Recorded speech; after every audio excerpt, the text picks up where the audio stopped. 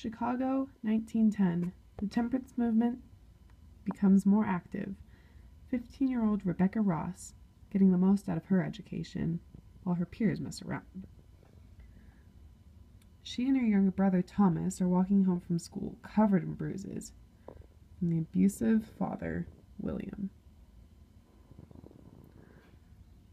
When the Ross children were young, their mother, Cindy, died in a tragic factory fire, leaving their father depressed and drinking, and the kids beat up and fending for themselves.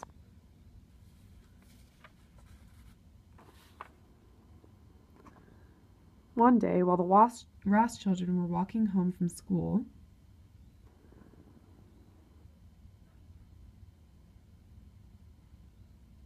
Rebecca strikes up a conversation with one of the women participating and learns about the temperance movement.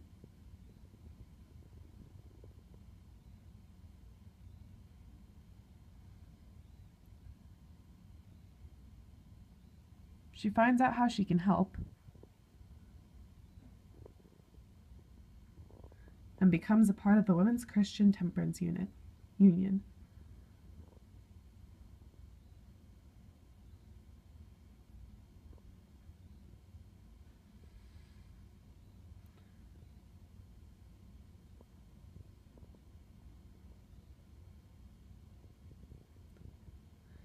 The next day, the WCTU, or Women's Christian Temperance Union, planned an exodus of all the men in the bars and saloons.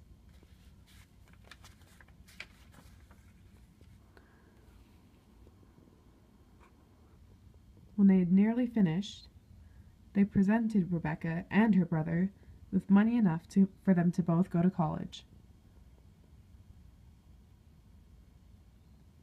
Rebecca enters the final bar and finds her father, who apologizes, and she accepts his apology.